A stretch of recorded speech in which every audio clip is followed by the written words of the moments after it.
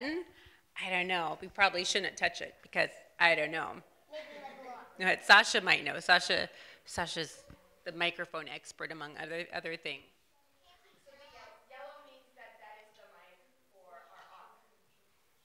So they're color coded.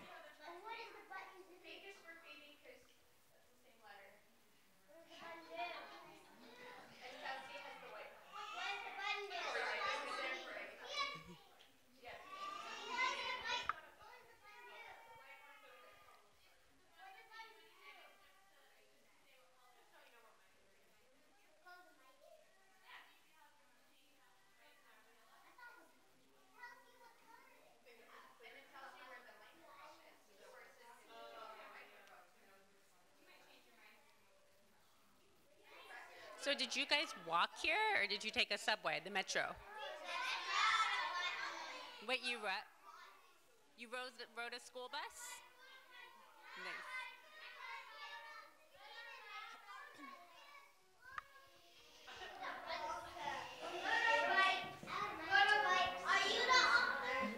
She is. Good morning. I have to tell you, I have had a lot of fun standing back there for the last couple of minutes and listening to your questions and your energy, because I have a feeling the next hour is going to be a lot of fun. So my name is Leanne Potter, and I work here at the Library of Congress. And I get to officially welcome you to the Library of Congress this morning. So officially, welcome. And I also have an opportunity to welcome an audience that is elsewhere around the country and around the world, because we're live streaming this event. So that the questions you ask are probably questions that other children have in mind, and you're kind of speaking on behalf of all those other kids today. So I know your questions are going to be great. And in addition to welcoming you to the Library of Congress, I get to welcome you to the Young Readers Center here at the library. If you have been to the Library of Congress before, can you raise your hand? Okay, about maybe a third of you. Those of you who've been here before, have you been to this room before? All right. Well, those of you who haven't been, this room is sort of like the children's room in your local library. What sorts of things, what sorts of things are in your library at your school? What else? Shelves. Shelves and books. And what's on the walls? What's on the walls is... I like that answer. You said more books, but sometimes there's pictures and sometimes there's posters and all kinds of fun things on the walls. You had something to say. There... And on the wall, there is pictures of people. That's right. And their culture. Excellent. Yeah, sometimes there's pictures of people, and sometimes those people are authors, and sometimes those people are famous people, and sometimes those people are you guys. And I bet some of your artwork is on the walls in your library, but here in the Young Readers Center, we have lots of books, and we have posters on the walls, and we have opportunities to do all kinds of activities with young people, like today, when we have a very special author with us. Now, I know you guys all know what authors are, right? Yeah. What do authors do? They write the books. That's right, they write the books. Does the author also illustrate the books? No. Sometimes. Excellent answer. That's right, sometimes. Well, in this case, I have a feeling all of you are authors too. Have you guys all written stuff? Yeah, I bet you guys are. Well, when you guys read books, or when somebody reads you a book, how often do you think about the person who wrote the book? See, that's my wish for you today. I hope that after this opportunity to meet an author today, I hope that every single book you read from now on, you think a little bit about the author and the illustrator of the book. Because when you read a book and you make a connection to that book, you're making a connection to that author too, and that's really special.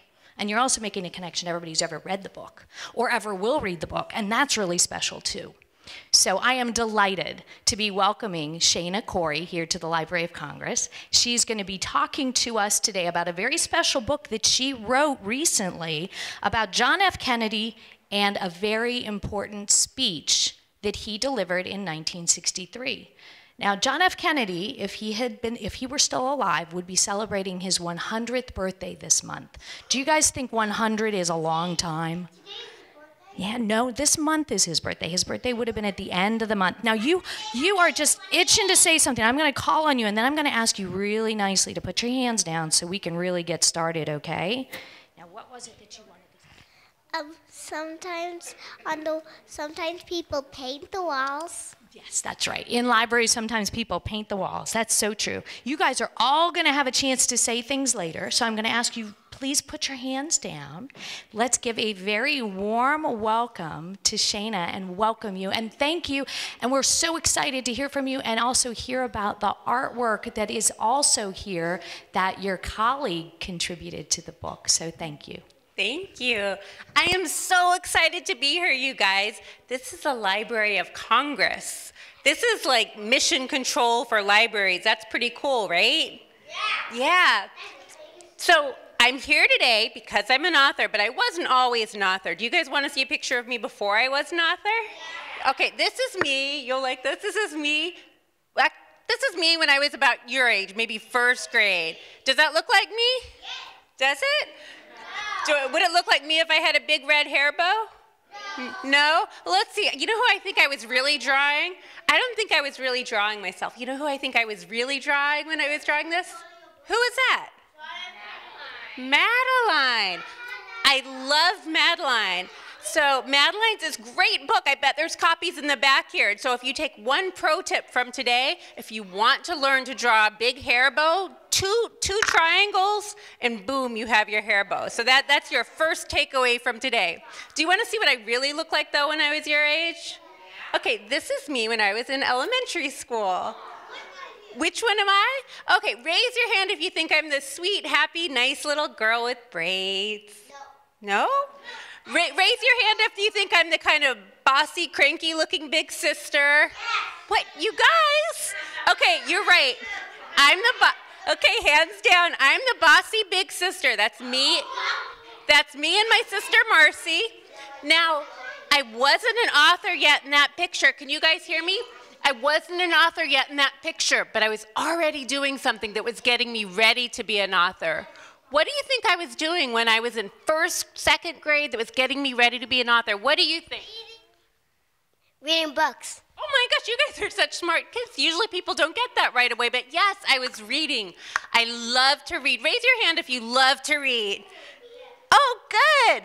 Well, then you guys, you're all on your way to being authors because reading is the most important thing you can do if you want to be an author. So when I was growing up, these were some of my favorite books. Little House on the Prairie, Betsy Tacy, All of a Kind Family. In fact, I liked reading so much that when I grew up, I decided I wanted to have a job where I could be around books all day long. Can you guys think of what kind of jobs could you be around books all day long? At the library. You could work in the library. You could be a librarian, and then can you imagine this would be your office? And I bet you could take home any books you wanted. That would be pretty cool, right? No? What? You work for the other people? What kind of book jobs can you think of? You can be an author or an illustrator. You could be an author or an illustrator, so you could write or draw books or draw the pictures. What kind of book jobs can you think of? I think you could be around books by painting pictures. You could paint pictures, like the illustrator of this book, R. Gregory Christie. He painted these pictures. So he's around books all day, and then he draws the pictures. That's pretty cool. We'll do one last book job. What kind of book job can you think of?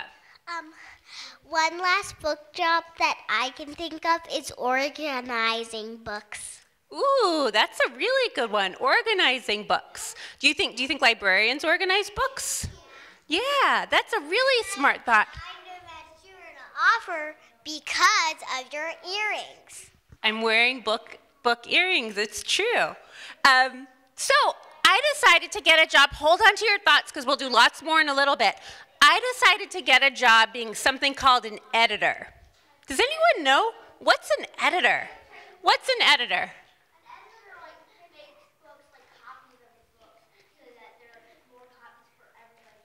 Oh, interesting. So yeah, that's part of what an editor does. They make sure lots of people are going to get copies of the books. What else do you think an editor does? And I'm sorry, I should have repeated your answer so people, our friends far away could hear.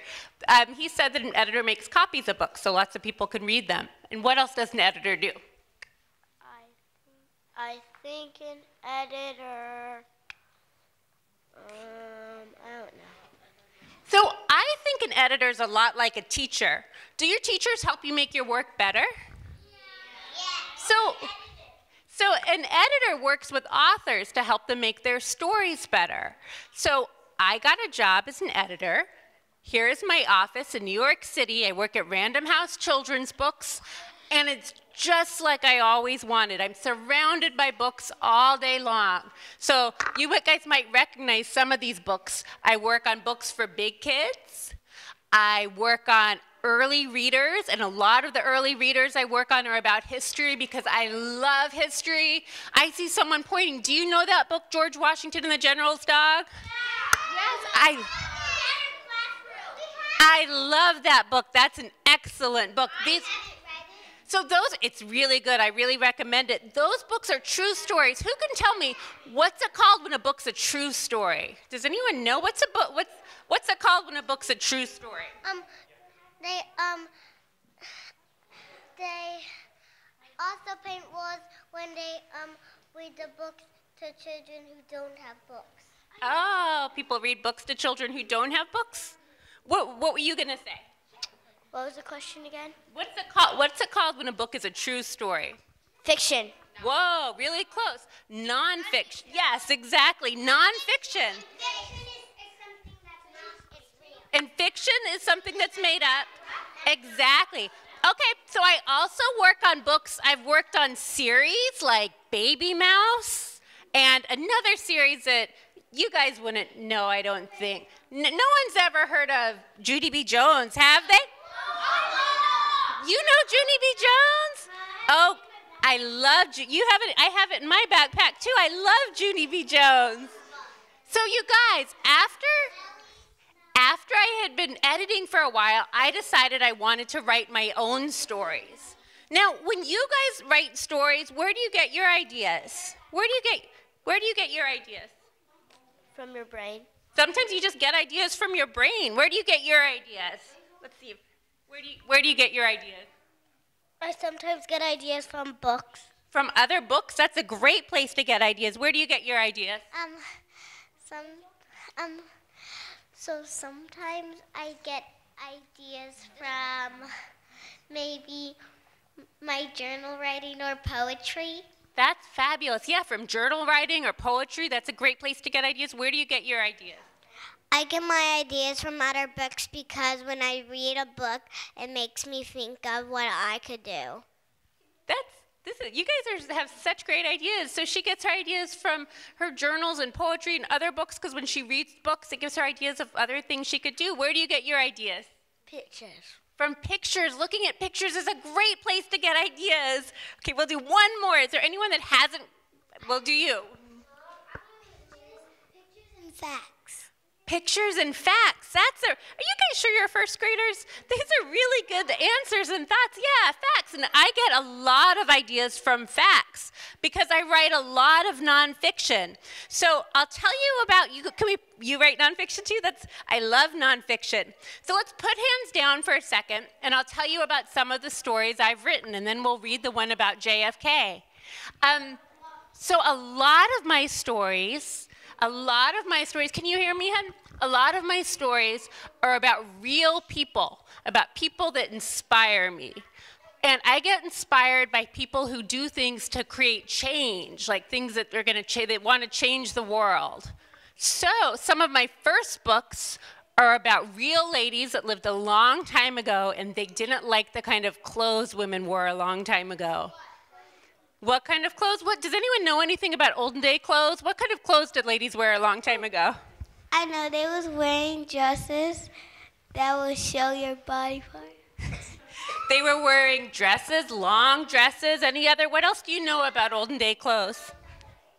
And sometimes they would only wear hats because they're only allowed to wear hats. They had to wear hats and bonnets a lot of times. In fact, are any of you guys going to go swimming this summer? Yeah? Yeah? Are any of you going to wear a bathing suit that looks like this? No? Well, a long time ago, women used to wear bathing suits that look like this. But girls, you're going to wear tights, right? You can't go swimming without tights, right? No? Well, Annette Kellerman, the woman on the right, was a real lady that lived a long time ago, and she was a champion swimmer. And she thought, you can't win races and set swimming records in those kind of bathing suits, so she invented her own bathing suit. So I write about a lot of people like that. That's how bathing suits were invented. I also write some books that are historical fiction. Does anyone know what's historical fiction? Any guesses?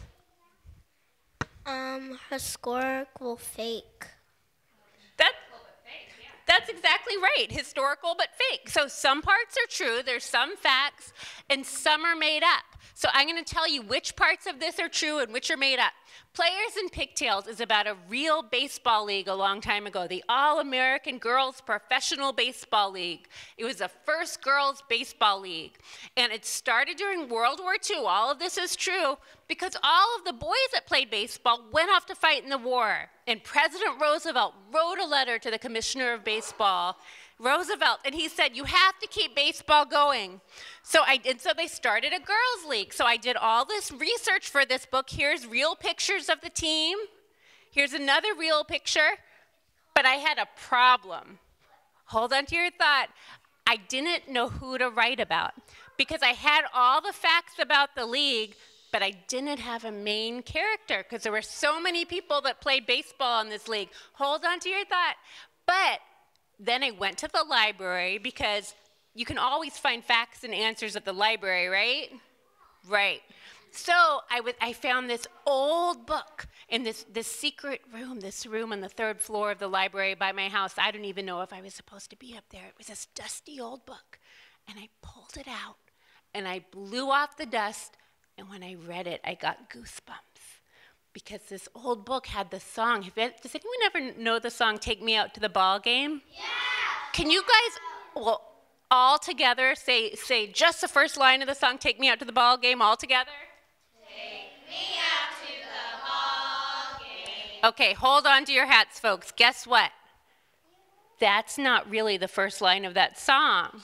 When I opened that book, I couldn't believe it. There's a whole verse that comes before that. And that's the kind of stuff you can find when you're researching in libraries. The real first line of that song is Katie Casey is baseball mad, had the fever and had it bad. And when I read that, I got goosebumps. Because that means that song that everyone sings and knows and thinks of when they think of baseball, that song is really about a girl. That's pretty cool, right, girls? I think that's really cool.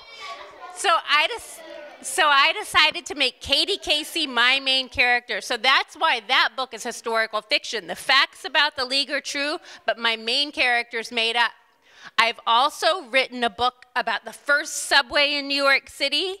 And before I tell you about that book, I just have a question. Has anyone ever seen litter in the streets? Has anyone ever been stuck in traffic? Well, believe it or not, the litter in the streets, especially in New York City, was even worse 150 years ago than it is today. In fact, it's so bad, I don't even know if I should show you a picture. Your teachers might get upset. It's so gross. You sure you want to see it? Okay, this is what the litter looked like 150 years ago.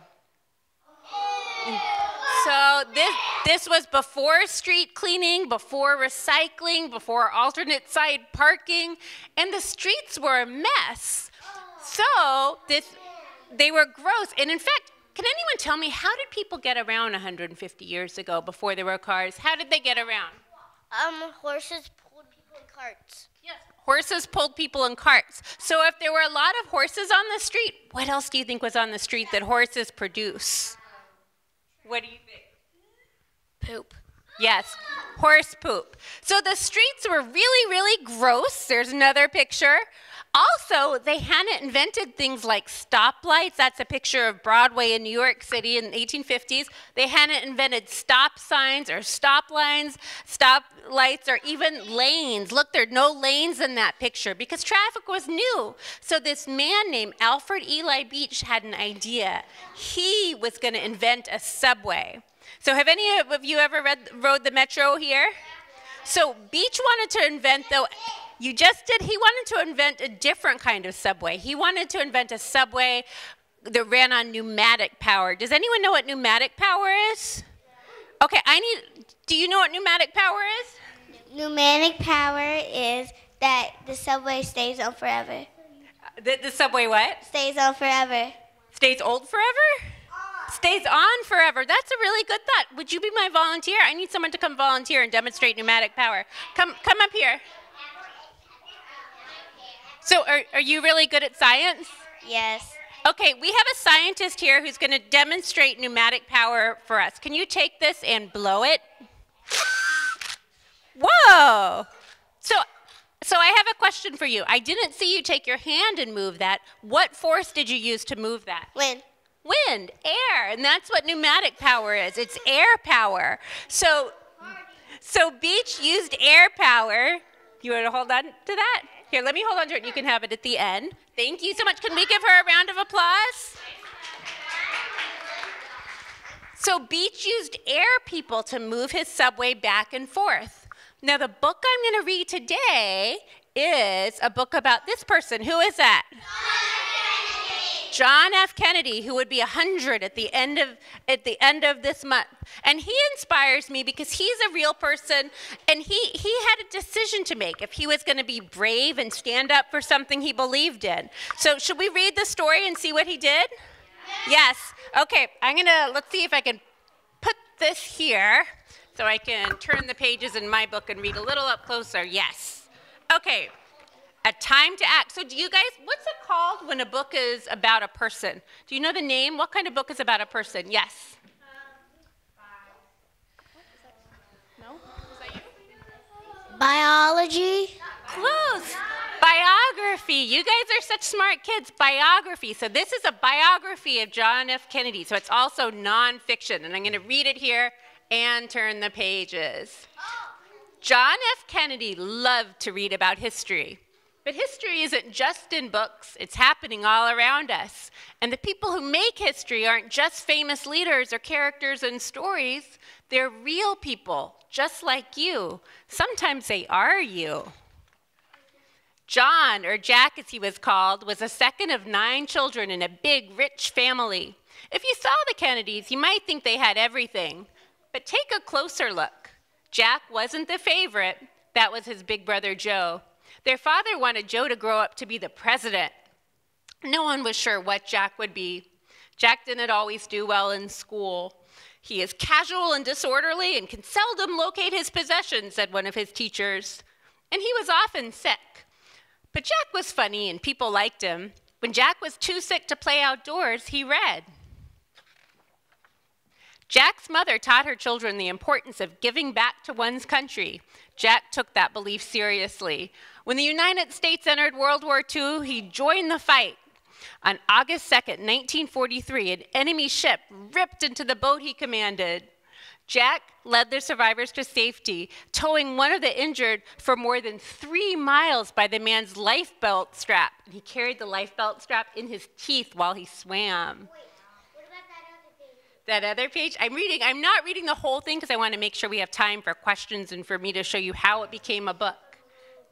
Jack's brother, Joe, also served his country, but Joe wasn't as lucky as Jack. A year after Jack's rescue, Joe was killed flying over the English Channel. The family was heartbroken. Now it was up to Jack to carry out his father's dreams for Joe. In 1946, Jack ran for Congress. His whole family helped. After 6 years as a congressman, Jack was elected to the Senate. Americans loved the handsome young senator and his new wife, Jackie. They were celebrities. Soon after they were married, Jack had back surgery. While he recovered, he wrote another book with the help of his staff. Profiles in Courage told about people who had the courage to take a stand for things they believed in, even when they weren't popular. Have you guys ever done something really brave? What? Have any of you guys ever done something that you feel like is really brave? What have you done that's really brave? What? Because Jack was interested. He wrote a whole book about people who did brave things. I ran to the pool and I didn't even know how deep it was. Going into a pool is really brave, especially if you're not sure about it. What else have you done that's really brave? I have a 9-foot pool and I jumped into the deep feet even though that I was scared. Oh, wow. Jumping into a pool is a really brave thing. You guys are a bunch of brave kids. So hold on, we'll do more in a little bit. On January 2nd, 1960, Jack announced he was running for president. Hold on, I'm juggling a lot of things. For president of the United States. Years of practice had turned him into a powerful speaker, but not everyone thought he would win. Do you think it would be hard to run for office if people were saying you couldn't win? Yeah. He was 42 years old, younger than any president who had ever been elected before. President Dwight D. Eisenhower called him that young whippersnapper. Eleanor Roosevelt thought Jack's father was spending too much money to help him get elected. "My dear boy," she telegrammed, "I only say these things for your own good." And Jack was Catholic. Many people believe the country wouldn't elect a Catholic. "I believe in an America where religious intolerance will someday end," said Jack. That is Ruby Pictures. Look, the picture's right behind it. America was also in the midst of a long, hard struggle over civil rights. Civil rights are the rights of all people to be treated fairly without being discriminated against. In many places, black people were not treated fairly. In the South especially, a system called segregation kept black people apart from white people. Even though the Supreme Court, and did you guys pass the Supreme Court on its way here? It's on the way here, it's just right down the street, had declared it illegal. Black people were not allowed to go to the same schools as white people. They were not allowed to drink from the same water fountains or eat in the same restaurants or stay in the same hotels. Black people couldn't always get the same jobs as white people, and sometimes they were kept from voting. Many Americans, both civil rights leaders like Martin Luther King Jr. and others who weren't famous, even students, even kids just like you guys, were trying to change that through peaceful protests. Have any of you ever been to a protest? Yeah, that's really exciting. So you guys, if you've been to protests, you're already part of history. You're part of history, just like the people in this book. You've been to a protest, so you're working to change history and to make history. That's how you make history, by being part of it, and you guys are already doing that.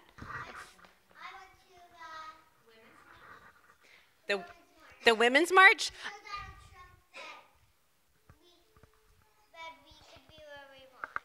Wait, so you went to the Women's March? So we can show Donald Trump that we're, that love is stronger. And she made a sign? That says... You made a sign? That says, love is stronger.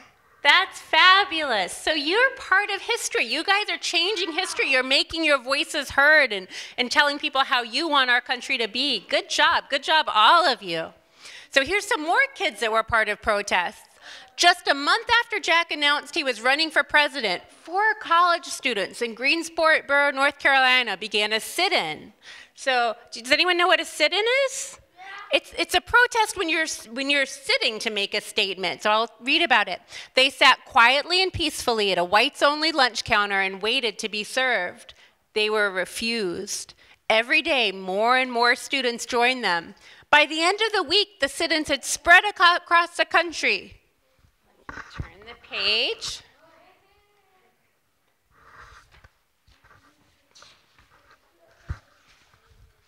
That October, Martin Luther King was arrested and sent to prison after participating in a sit-in.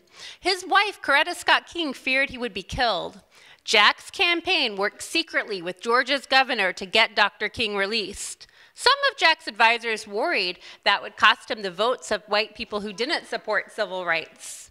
So do you think that stopped him, or do you think he still wanted to help Martin Luther King? But Jack telephoned Mrs. King. "If there is anything I can do to help," he said, "please feel free to call on me."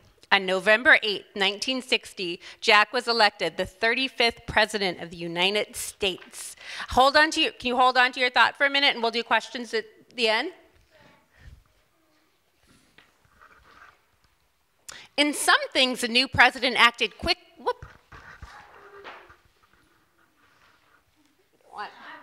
Thank you. In some things, the new president acted quickly and used bold words. He established the Peace Corps and challenged young Americans to go out into the world and work shoulder to shoulder with people in other countries. The United States and the Soviet Union were rivals, competing to be the strongest. The Soviet Union had already sent a man into space. Have you guys heard about the space race? Yeah. Yes. Jack declared that the United States would be the first to land a man on the moon. But on other things, in important civil rights issues, Jack was slow to act. He had once declared that the president must be willing to get in the thick of the fight, but now he seemed unwilling to fight some battles. "I would like to be patient," the famous baseball player Jackie Robinson wrote to Jack, "but patience has cost us years in our struggle for human dignity." So he's moving really fast in some things, but in other things he's moving a little slower, like on civil rights. But others were taking action. And that May, despite the danger, hundreds of black children and teenagers once again stood up and acted. They left their classrooms in Birmingham, Alabama, and singing songs of freedom, marched peacefully to protest segregation. They were hauled off to jail. But the next day, even more young people arrived to take their places. So in the civil rights movement, a lot of young people were right at the forefront. They were the ones making change and saying, we have to do something different. We have to make our voices heard. Americans, including Jack, saw the young people's courage on the news and were sickened by the violence. On June 11th, 2 black students applied to enroll at the University of Alabama. Alabama's white governor pledged to block them. Again and again, young people had shown their courage. Do you think Jack's going to act now? Yeah. Jack had to act.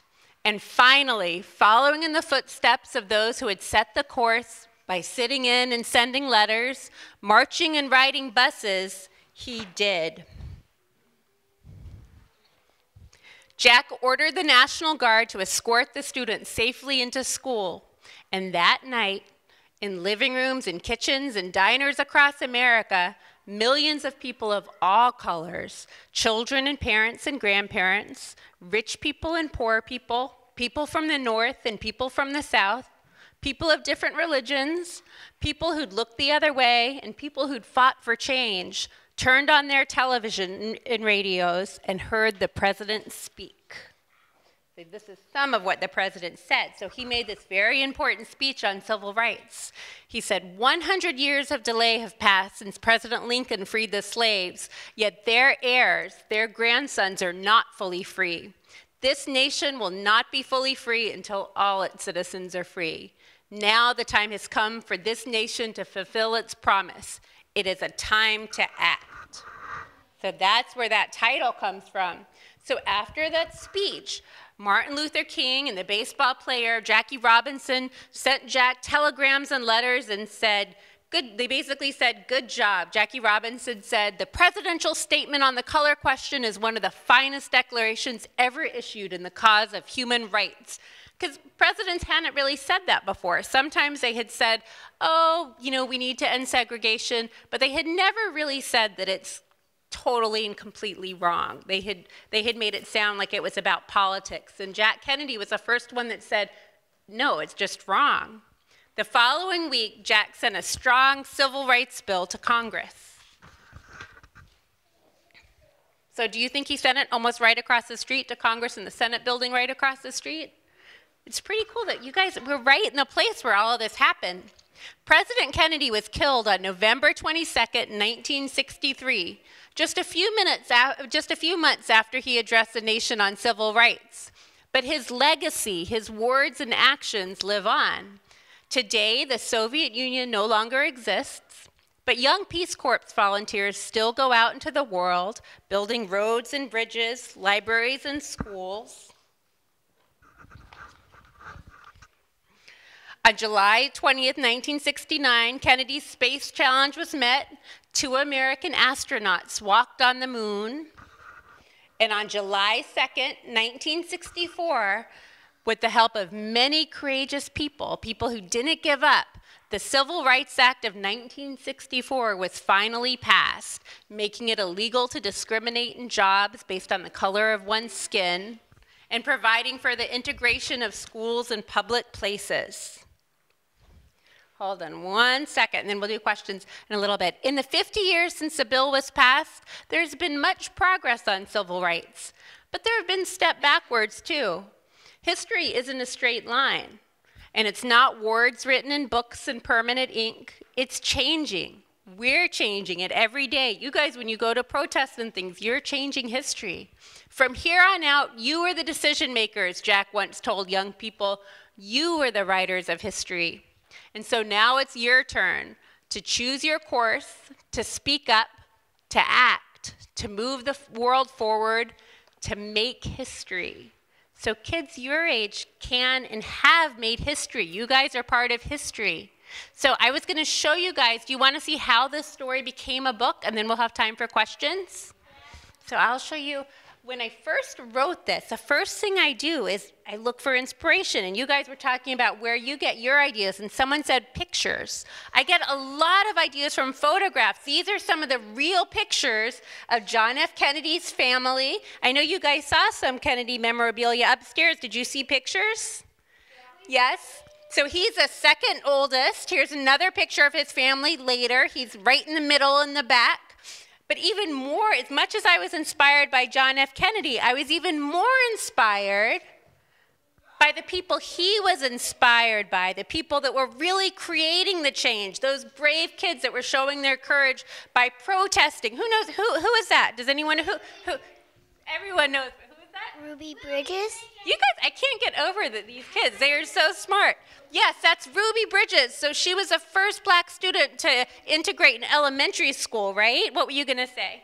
Why did she have to go to the white kids' school? You know, that's a really good question.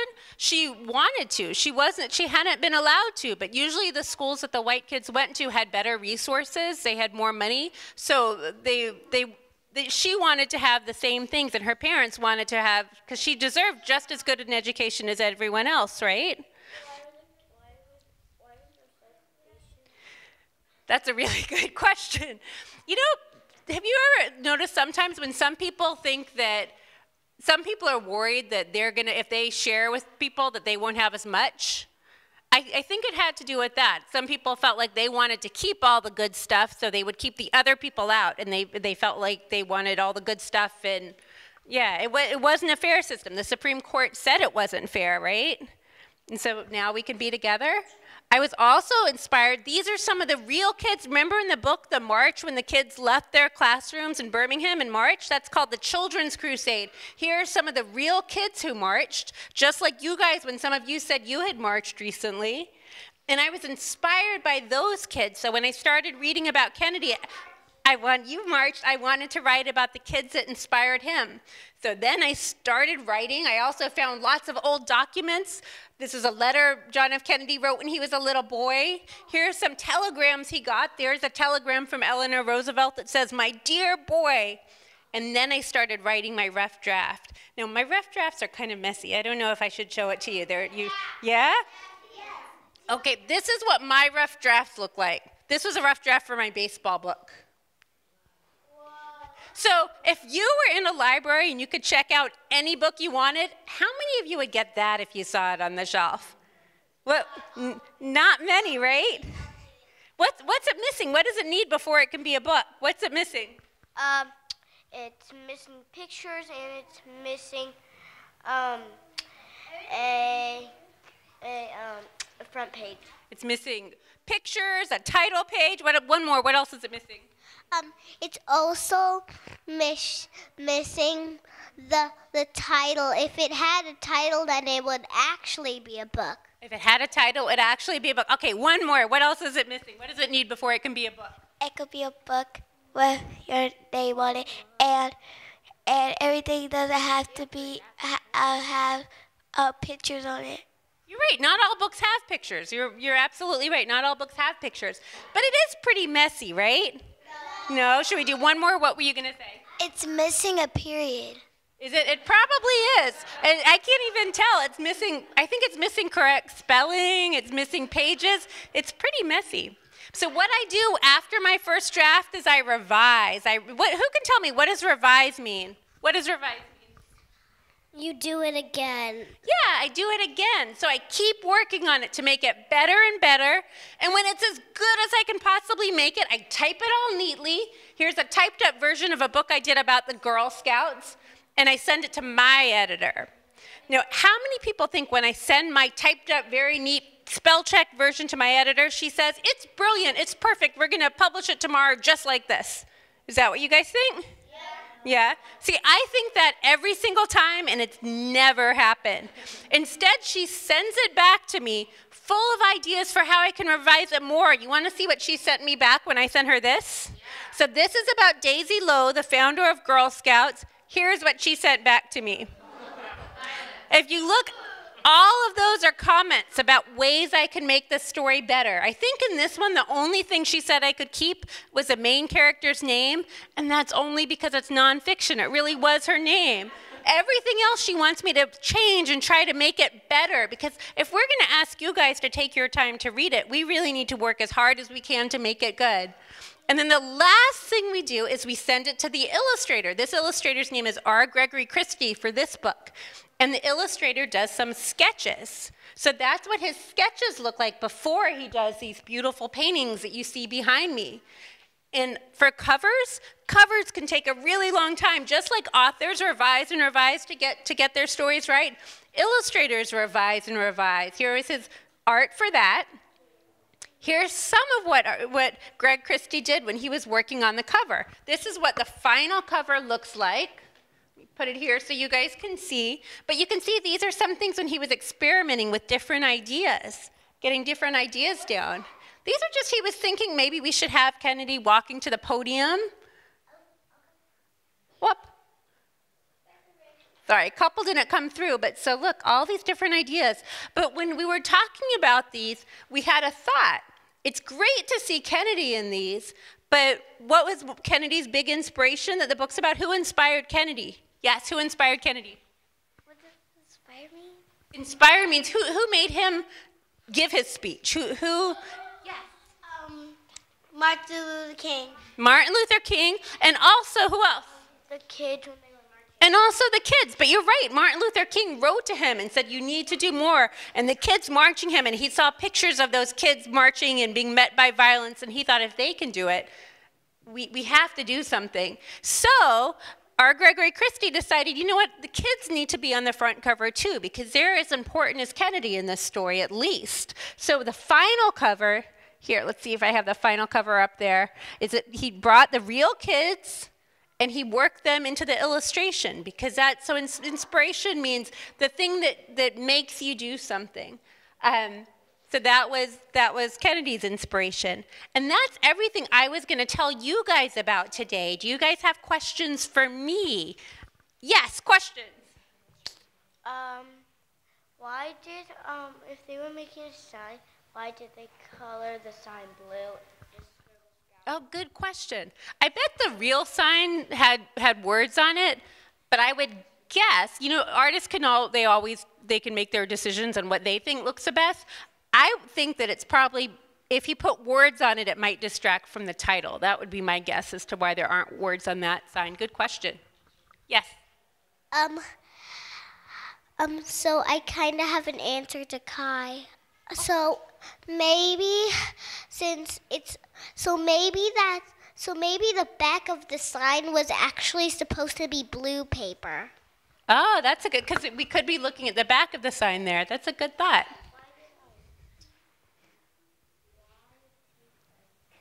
Okay, we'll come back to you. Yes. Did he have a funeral? Kennedy? Yes. He did. When he died, which was later, it was in November of the same year that he gave the speech, he had a big funeral. Any other question? Yes. What inspired you to write the book? To write this book? I was interested in writing about Kennedy because I knew it was his 100th birthday. But what I was really interested is I knew he was president during the civil rights movement. And I didn't know what his involvement was. I had always read about those two parts of history separately. I'd read about Kennedy, and then I'd read about things like the sit-in and Ruby Bridges. And I wondered, what was he actually doing? He was a president. He had to be involved in it. And so I started trying to research and find out what he was doing. Good question. Yes. What do you really like about in the book about Kennedy? What do I like in the book about Kennedy? I can tell you my favorite piece of art is, it's not here, it's a piece of art that's all the kids watching television. I find that really powerful because you see kids all over, different kids, you know, some kids from the South, some from the North. And I thought it must be powerful to have a president stand up for something that you know is right. Actually, did any of you guys, you probably didn't, there's the book that Kennedy wrote called Profiles in Courage about brave people.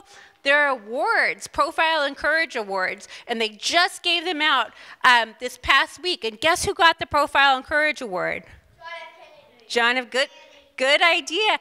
This year, it went to President Barack Obama. So that was cool. He was your favorite president? Well, you can hear his speech. He just this past week, he talks about Kennedy, which was neat. He is very famous. Yes? How come when Martin Luther King got shot, how come segregation ended? You know, it didn't end right away. Like, officially it ended with the Civil Rights Act, and even before the Civil Rights Act, there was a Supreme Court case that said there shouldn't be segregation. But history, it can take a long time. Change happens slowly. I think we want it to happen faster, right? I know I do, but change happens. I thought that everybody and he still got shot, that they would just end it right away. I know, it would be nice if it had just ended right away. I think it's also that you have to keep working for things, right? Because sometimes it's like we could relax and think something's all done. That's why in the book I talk about how like we have gone forward, but then we slide backwards too. So that's why we have to keep marching and protesting and for things we believe in. Yes? Why did the guy shoot him in the first place? He was mad at him. Kennedy or Martin Luther King? Martin Luther King. Because you met Kennedy? You know, I think he just, you know, I honestly don't know. I think he didn't agree with him, he didn't like the speech. It was a little bit later, but I think a lot of times it's dangerous being a president. That's why presidents have Secret Service, right? Have you guys ever seen Secret Service? Yeah, so now they actually do a lot more safety things than they used to do. Like they don't have open cars and stuff so that presidents can be a little safer. But yeah, it's much better to, if you have concerns, to peacefully protest, right? Versus violence? Yes. I know that so when I saw that picture, I thought so I knew it was gonna be like that because on the book in the red writing it says John F. Kennedy's big speech. It does say that. So we had a lot of, I'll tell you a few little behind the scenes things about that picture. When we first saw the painting, it was all in color. And that's something the artist revised because we started thinking about it. And what do you guys know about televisions from a long time ago? What do you know about, you guys are so smart.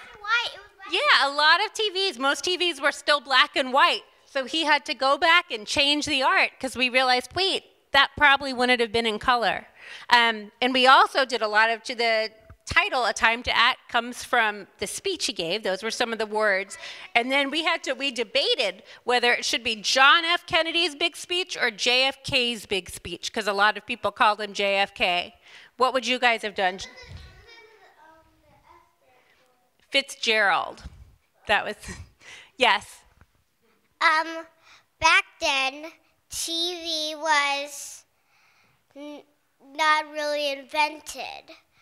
Good question. It was invented. And I saw a real life TV way back then. And also something what I did brave was go underwater when I didn't even want to do it. That is really brave. A lot of people did brave water things.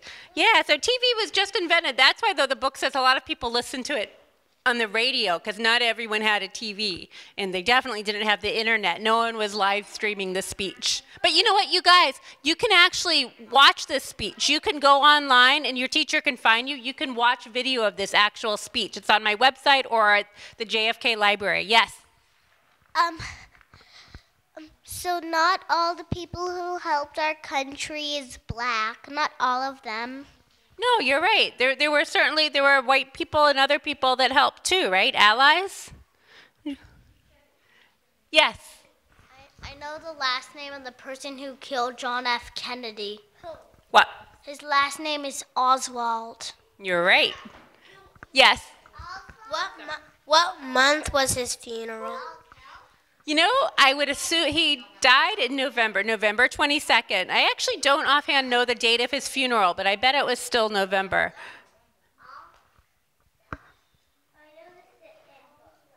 You know the sit-in book?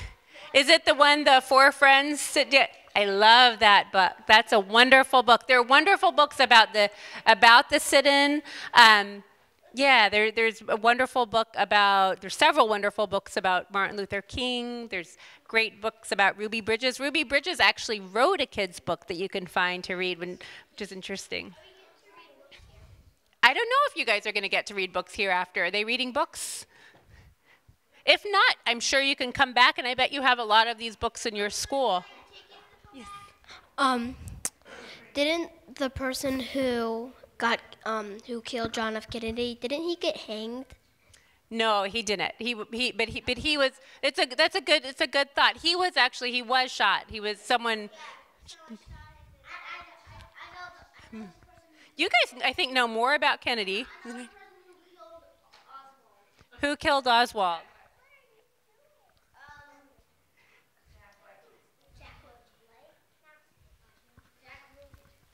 Jack Ruby. And there are books about that, too. That's the thing. One of the neat things about writing is you can write different things. So this book is really about Kennedy and civil rights, but there are books, I know lots of great books, too, that talk about his assassination. There's some early readers that are really good about him, too, and other picture books. And Oswald also got arrested for killing John F. Kennedy. Yes. Yes. The person who killed John F. Kennedy, and then the person who shot John F. Kennedy, who shot that person. Yes, it was a really intense time, right, of American history, because it was all. No, I don't believe it happened all on the same day. No. Yes. When was this book made? So this book, good question. It just came out last month. It was just published, but I really wrote it last year because it takes a long time for the illustrator gets to do their work after it's already written. So I wrote it, and then it went to the illustrator. Yes. When did the segregation end? Good question. So I believe with the civil rights, what were you going to say? I know when slavery ended. When did slavery end? 1869. I know when the first independence is. We celebrate on the 4th of July because that's when our first independence was wrote in. You're right. You guys know such good. And George Washington was in the fight. And George Washington was in the Revolutionary War and then was the first president? Yeah. So I think segregation, it took longer to actually end than when it became illegal. So we kind of know this other person named Paul Revere. I kind of know about a person named Paul Revere, too. It's part of American history. And Paul Revere has to do with the American Revolution, too. I think Paul Revere is very interesting. Yes? Be about. Good question. So right now I'm actually writing a book about Michelle Obama. Yes? I think this is the very last question. Was the person who killed JFK arrested? Yes, he was arrested. You guys have been a wonderful audience with fabulous questions and fabulous answers. Can you give yourselves a round of applause?